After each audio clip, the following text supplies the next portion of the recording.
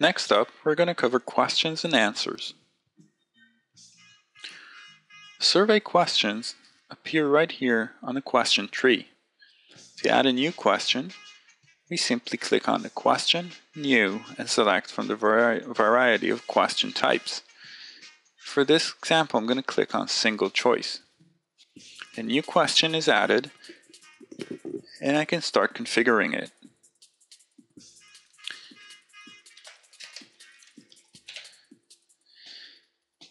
On the Question tab, I can configure the question text, instruction text if I have a specific interviewer instruction that I'd like to add,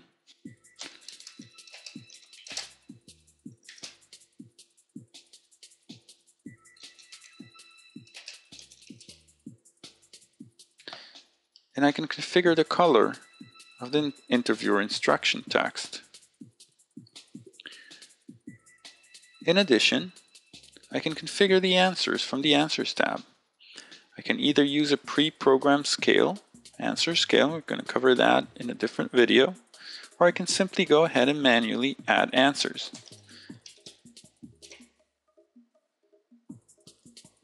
This will add the answer, and I can add more answers.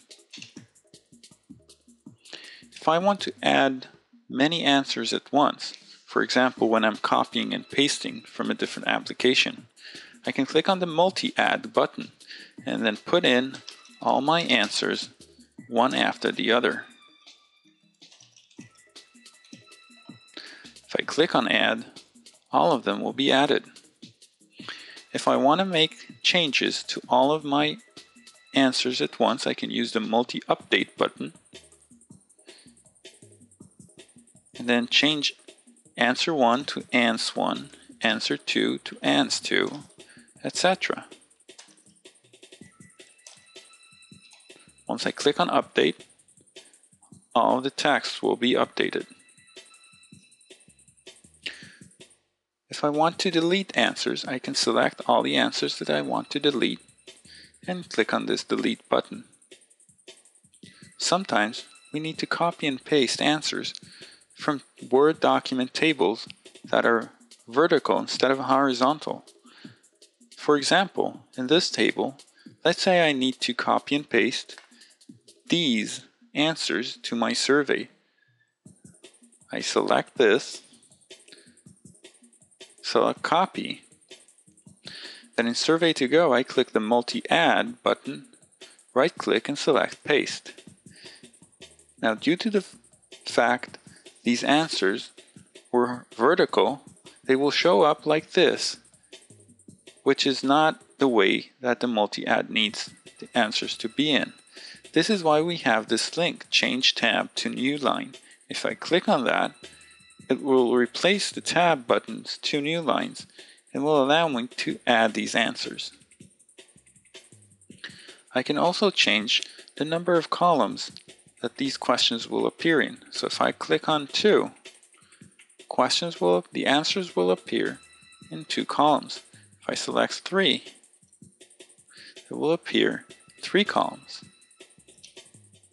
And I can also control the render mode of these radio buttons. Note that each different question type has different rendering modes specific to the current type. If you're working in a right-to-left survey, you can change either your entire survey to be right-to-left or change just a specific question to be right-to-left.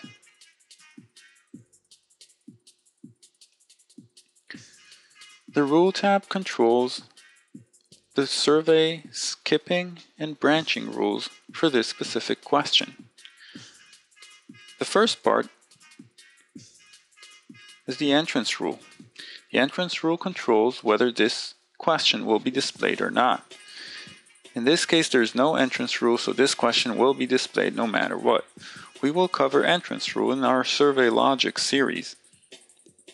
The validation rule controls whether you're allowed to leave this question. You can add all sorts of validation rules and logic that will control if the data that was put in is valid. And lastly, the jump rules. Jump rules control where you branch off from this question.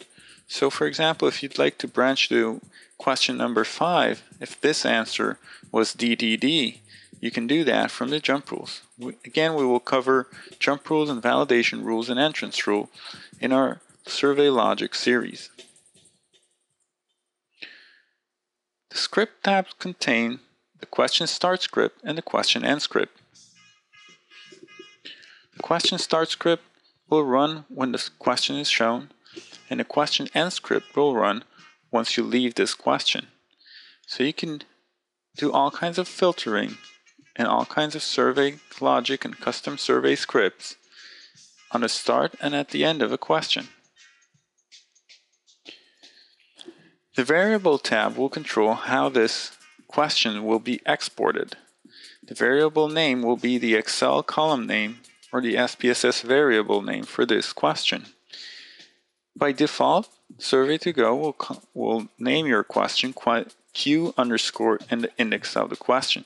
So this question will be question number 1. And if we add another question, it will be Q underscore 2. The missing value will control how this question will be exported if it's not answered. And finally, the short ID is an ID that you can change and control for yourself to hold some sort of a custom defined field for your own usage. For example, this could be the link to the question name on your Word document.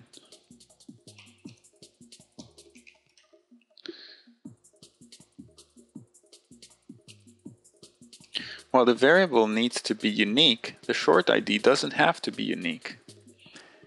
If you're planning on exporting this survey into SPSS, you'd like to click on the Restrict Variable to SPSS Format check. The checkbox of the export controls whether this question will be exported in the data output or not. And you can control the actual coding of each of the questions. In addition, you can control the properties of the answers by selecting a specific answer and clicking on Answer Properties. This allows you to both indicate that a specific answer is an other specify answer, or that you want to not randomize this answer if it's a part of a randomization answer question. You can also add images to this specific answer to be displayed when the question is displayed. This is done by the Image Properties link. The answer properties can be accessed both from the Variable tab, but also from the Answers tab by clicking on the answer and clicking on Properties. Finally, in the Advanced tab, we have a lot of advanced features that we can control regarding this specific question. A couple of important ones are Allow No Answer, which will make this question a non-mandatory question. Starts at a new page, which if checked and you are working with multi-questions per page, this will make sure that your question starts a new page. We have the Image Properties, which will control how images will be set when showing with text of an answer. And you can change the alignment. This will be the default for this question. You have the Attachments link that allows you to add images or videos or sounds to this question to be shown on the device. And finally, we have the Answer Properties link, which allows you to set all various types of things or features for an answer, whether it's hidden or not to export that answer, and a lot of advanced features for an answer that is not available on the Answer Properties window. On the bottom, you have a lot of different attributes that you can set for this specific question. They vary from question type to question type, but the general ones are here on the top. And the most important one is this, Hide from Surveyor. If you set this one to true, this question will not be displayed to the actual interviewer in the field, and you can use this setting to designate specific questions as dummy questions. A useful setting of the survey is to go to Survey Properties and check the Show Question Index and Short ID as Question Index. What this will do